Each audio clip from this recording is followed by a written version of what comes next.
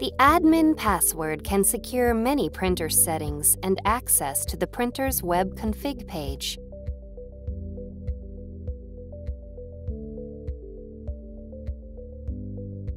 Press the Home button or icon.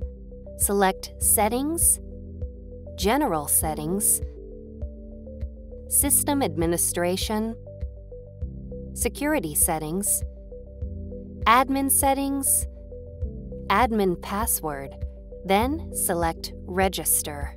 Enter the password that you want to use and select OK. Enter the password again to confirm it and select OK. If you want to restrict the printer's features, make sure to turn on Lock Setting. When it's on, users will need to enter the admin password to access these settings.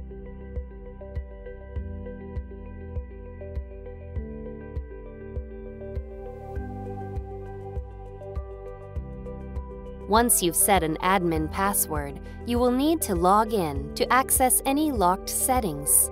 Select the login icon, then select Administrator.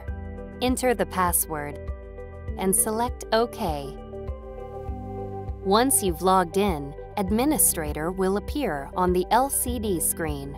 To log out, select the Log Out button, then select Yes.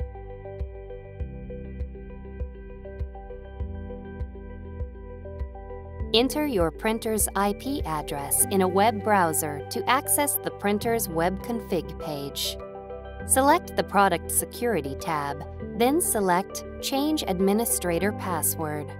Since you're creating a password for the first time, leave the current password field blank. Enter the new password, enter it again to confirm it, and click OK. Once you've set an admin password, you will need to log in to access most web config settings. Select Administrator Login. Enter the password and select OK.